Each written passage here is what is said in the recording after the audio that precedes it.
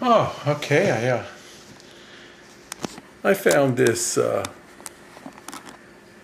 camera downstairs. Well, this used to be my garage camera, and I'm kind of playing around with it here on my kitchen computer, which is a laptop running Vista, which I used to really used to badmouth. I only had 1 gig of memory in there, and the thing was a true slug. So it's now got 4 gigs in it, and it's just like a new computer. I mean, it's seriously just kind of snappy.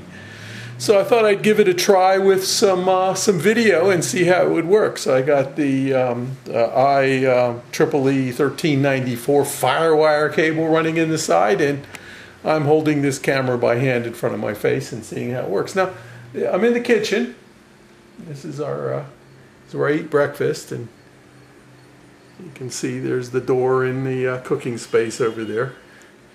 So it's not my usual man cave hangout.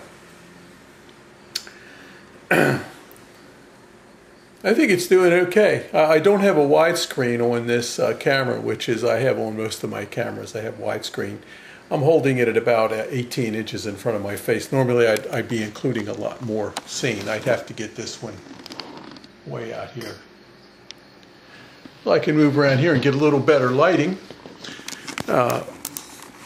That's the bay window, which is facing the morning sun. It's overcast today, but it always provides good lighting, and I certainly enjoy sitting here eating breakfast every morning. Let's see, not step on the cables.